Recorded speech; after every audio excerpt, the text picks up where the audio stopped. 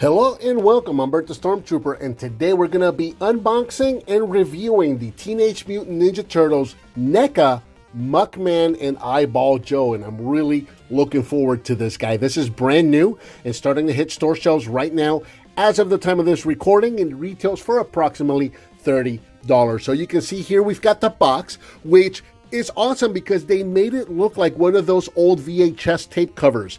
Back in the day, we would go to the grocery store or the video rental store, and we would rent episodes of the Teenage Mutant Ninja Turtles, and they would have covers that look pretty much like this. I don't know if this is an exact cover or if this is just meant to look like a cover, but either way, it looks just like it. Even the NECA logo has been done in the style of the FHE, which was the license holder who would distribute those tapes back in the day. Absolutely awesome. You can see the 4 turtles up here. You can see Muckman and Eyeball Joe right there. Going around the side, we've got the logo. Around the back, we've got a screenshot of an episode. And then we've also got some pictures of the actual figures within. We've got a short bio right here. It tells us that mutated by ooze, former garbage man Garson Grunge and Joe Junkie became the world's smelliest sort of superheroes. Muckman and Joe Eyeball aren't here to clean up the town. They will trash the foot and make a mess out of Manhattan while doing it.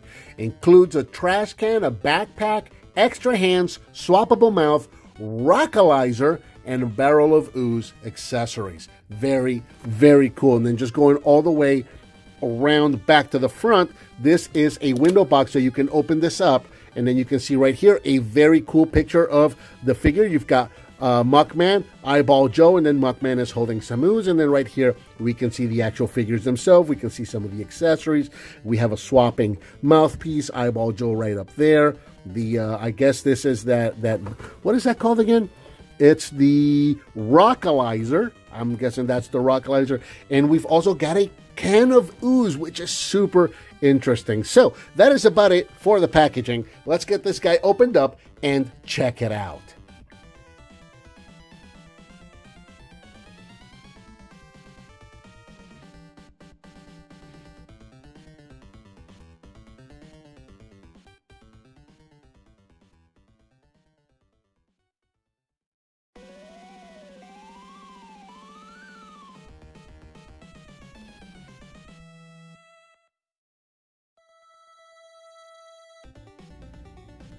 And here we have Muckman and Joe Eyeball out of the package and shown with everything that comes included. And I always like to start with these backgrounds because I just think they're so cool. I don't do photography, but if I did, I would be eating these things up because, yeah, they look like backgrounds from the original cartoon. That's exactly what they look like. You got a little street scene right there. You got some rolling doors and a window. Yeah, so you can just use these for photography. You can also use these for display. They look like they're compatible. I'll bring in Mondo Geckos right here. They're very, very similar. So you can probably just put these side by side and just kind of keep growing a complete set of these and just kind of make yourself an entire diorama scene out of these, which is very, very cool.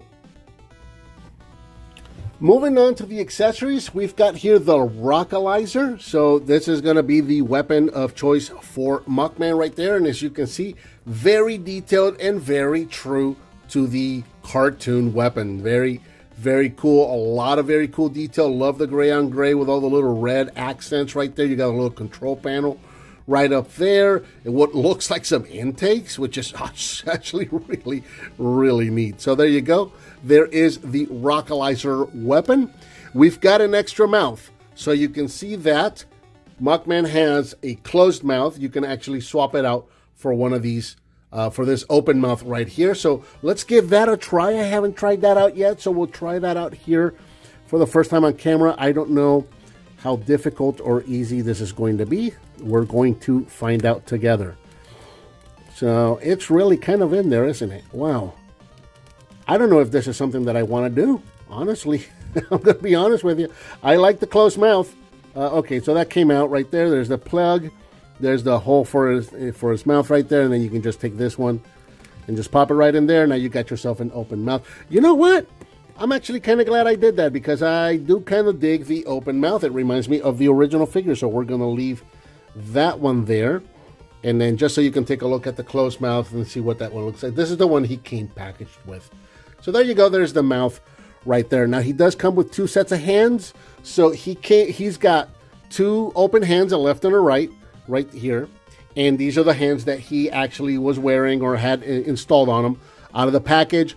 You saw me swap one out. He also has a set of closed hands so that he can hold accessories. So you can just swap them out. And I gave him this one so that he can hold his gun. So there's the hands right there. He's also got, now this is, watch what happens here when I grab it. He's got the little trash can, and then Joe Eyeball's going to fall. So here's a little trash can. This is where Joe Eyeball is going to ride along in. You can attach this to his back. I'll show you how to do that in just a moment. It's just a little trash can for Joe Eyeball or Eyeball Joe to ride along with. And then you've got Joe Eyeball himself, which is about 2 inches tall, 2.5 inches tall actually. Very cool, very well detailed. Check it out. You've got the 2 eyeballs right there sticking way out. Now he's supposed to have 3 eyeballs. At least the original figure had 3 eyeballs. I don't see the 3rd eyeball anywhere. He's got his tail, he's got his legs, and he's got his little tentacles right there in his midsection. The head is on a ball joint, so you can move this thing around, up and down, side to side, that kind of stuff. And then that's about it for articulation. That doesn't look like this moves. None of the, let's see. Oh, his hands do move up and down. His hands are on pin joints. So you can rotate these. You can move them up and down, forwards and backwards. And that's it. That's about it for articulation. And I have been having a hard time getting him to stand up. He just won't stand up straight for me. If I lean his head back, he'll stand. So that's something, I guess. I've just been having to put him in the trash can to get him to stand straight. But there you go. There's Eyeball Joe, or Joe Eyeball. I always get it. It's one way or the other. I always get it confused. So there you go. Now, Muckman himself. Here he is, standing approximately 7 inches tall, and he is absolutely loaded with details. We'll bring him in close so you can see the head sculpt right there. Let me turn the light up. Check that out. He's got that banana peel right there on the top of his head. You got that bug. He always had that bug on the forehead, which always bothered me. And then they got the clothespin right there over his nose. And you just got a lot of just muck and goo and just crud coming out of his body. Then you've got, there's a rotten or an eaten apple core right there. This could be a flower or a mushroom or something. I really don't even know. It looks like somebody's mirror coming in out of his midsection right there. You've got a flower over here. More muck and goo just kind of running off his body. They did a really good job sculpting these details on him. Going all the way around, you can see just got that humpback right there with all that muck and goo just coming right out. You got his shredded uniform right there coming all the way down to the bottom. You can see this right foot right here, or the right leg. Looks like it's been made out of a trash can right there. You've got some more canisters down in there, and then over here on this other foot you've got another canister, you got another trash can, and of course you've got that sewer lid right there making the bottom of his foot. Really nicely detailed. There's a lot of cool detail and a lot to look at right here with this figure. Getting into articulation, the head is on a ball joint, up and down, side to side, inquisitive tilting. The arms are on a pin joint, so you can go in and out that far. You can also go forward and backwards all the way around. Rotation at the bicep. Looks like we got a double hinge at the elbow right there, and another pin hinge at the wrist, so we can move it up and down, and we can also rotate it. You've got a ball joint in the midsection right there. Rotation at the waist. The legs can go forwards, backwards, in and out. Rotation at the top. No rotation at the thigh for this guy. We got a double hinge at the knee right there, and his feet are going to be interesting. Let's look at this foot first. He's got a pin hinge on his foot, so you can go forward and backwards, and you've got some rotation as well. And then on this foot, let's see what we got here. So we got a forward and a backwards right there, and we also got a tilt rotation. Check that out. Wow, that's really cool. So you can actually get some wide stances out of this guy. That's actually really neat. All right, so let's get into the goopy stuff with him, because we've got one more accessory to look at. So you noticed on the back right here, he's got this slot, and the garbage can has this tab right there. So this is just going to slot into his back, just like that. And now Eyeball Joe is ready to ride and accompany Eyeball Joe Eyeball. I always get it backwards. But now he's ready to accompany Muckman on his adventures. I'm going to give him a nice open hand pose like this, and you'll see why in just a moment. Should we give him a weapon or no? Not yet. I think not yet. Yeah, that looks cool. That's exactly what I'm going for right there. Okay, so we're going to do that. Let's give him his weapon, just so you can see how he holds it.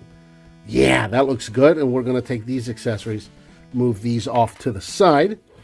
Let's see. Do we want to do... before I get into this, let's do some comparisons. So let's put Muckman and Joe Eyeball right there. I really want to get him into a nice, cool pose, just like that. All right, so let's look at some comparisons. Here he is with his wave mate, Mondo Gecko. So you can see what these guys look like together and how they stack up. And Mondo just looks like he is on a binge. I love that figure. He looks so cool. Here he is next to NECA's Donatello, so you can see what these guys look like together. And I love the size comparison here. So the size difference here, this is exactly how big Muckman should be in comparison to the Turtles. He should be big and imposing like this. So that looks awesome. I absolutely love that. And then finally, one more comparison. Here he is with the original Muckman and Eyeball Joe, so you can see what these guys look like together. And of course, the original figures never look exactly 100% like the cartoon.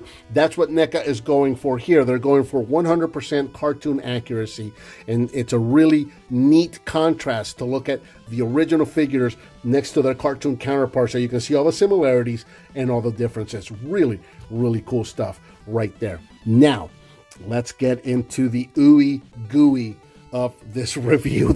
I am so excited about this next part. So I really want to get him into kind of a, almost like a Toxic Avenger kind of a pose right there. There you go. All right, so we've got ourselves a canister of ooze that comes included with Muckman. This is wrapped in plastic. You've got the, let me see if I can get in close right here. So we've got the Tropotron Labs Compound X7, which is, of course, just ooze. Now, the unfortunate part about this is that the sticker is on the outside of the plastic wrapper right here. So when I remove this wrapper, that sticker is going to go away. I am going to try to salvage that sticker. Let's see if I can maybe cut this on the other side, I'm hoping. Because what I think I want to try to do is I want to try and salvage that sticker and then see if I can just glue it back on to the can itself. So I don't want that sticker to get damaged. And then we're going to get into some ooze fun right here. All right, I think I saved it. All right, cool. So what I'm going to do then is I'm going to cut that, just cut around that, and then just glue that on here so that it's there. So we'll put that off to the side. And we're going to check out some ooze. So let's see what we've got here. Let's pop this open. And let's see what... Oh, this looks good. This looks really good. Let's see what we've got here. Oh, this is good stuff. It's nice. It's runny. It breaks apart. It doesn't stick.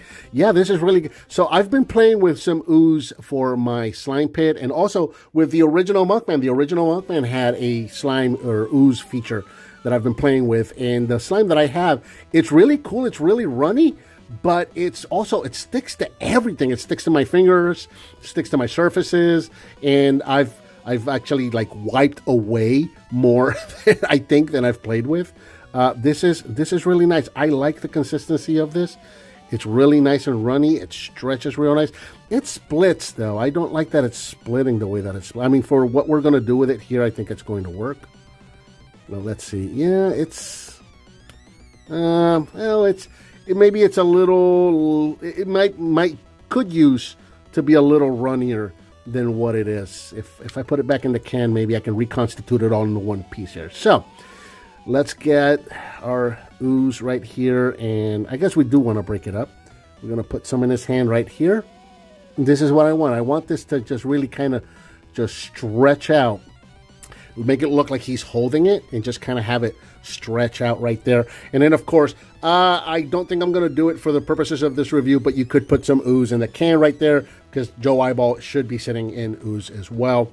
Why don't we do this? We'll just kind of have it spilled like that. And there you go. That looks absolutely amazing right there.